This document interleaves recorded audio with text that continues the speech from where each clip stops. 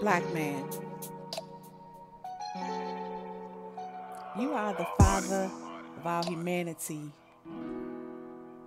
Wear those words when you walk to your internal hip-hop beat. Walking down these urban streets. Black man, believe me, you are the father of all humanity. You see, they came from us, and we came from you. While you were in a deep sleep, God took a few ribs from you to create your complement, blessing you with a cute face, small waist, and big hips. Ain't that how you like it? And in their attempts to even it up a bit, from all the power, you were stripped. It didn't matter, 'cause it still got flipped. No other style more copied, the true definition of masculinity. I love listening to your chill hop beats, because it is your creativity. It is your suave, smooth grooves. I'm wiggling my hips too. These jazzy tunes, where they're laden with your musical perspective. Bring it to the world. Your fly ass beats. Your lyrical potency.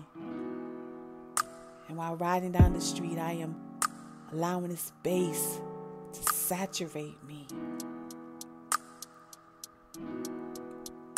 This is a celebration of your melodic virility.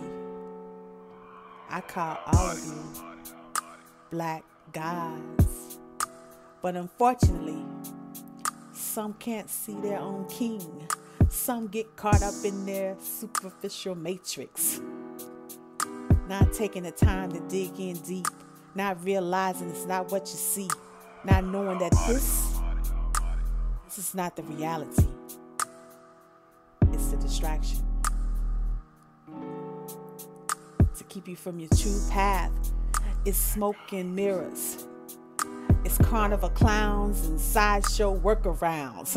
When in all actuality, black gods, you are the main event. And always has been. But many dollars were spent to keep you from it. Many week-long conferences were had to craft melanin delusions. I will support you to the very end, until you are back in the home. That's when our community were men, when our boys were developing to real men, and our girls, they need you too. Keep them enchanted in foolishness.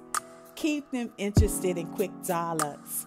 Keep them making their own reflection, the enemy. That is what I call small-time criminals. The big boys wear suits and ties, create laws that trip you up. Eyes off the prize. Laughing at you, because you are none the wise. Keep looking at the bouncing cartoon booties. Keep pointing the finger at how we need to change. Not knowing that the more you rise up, we do too. As a collective, we all got work to do. I'm tired of my race being shortchanged. I'm tired of not fully reaching the black potential. Once we as slaves were the ticker symbol on the stock exchange. Never had that vindicated.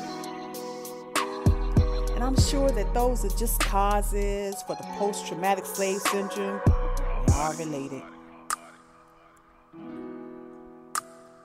We can start small as a community when we work on the basics. Like how we can all get along as males and females. How we can make it work. I'm well versed on the black man's plight. Who isn't? It's on the news in the first 48 show every night, every day of the week. But I hope to live to see you return to your glory as the original man, as the apex predator, devouring your enemies, getting back your rulership, reviving your kingly flow, being a perfect example for all of us to go. Black gods.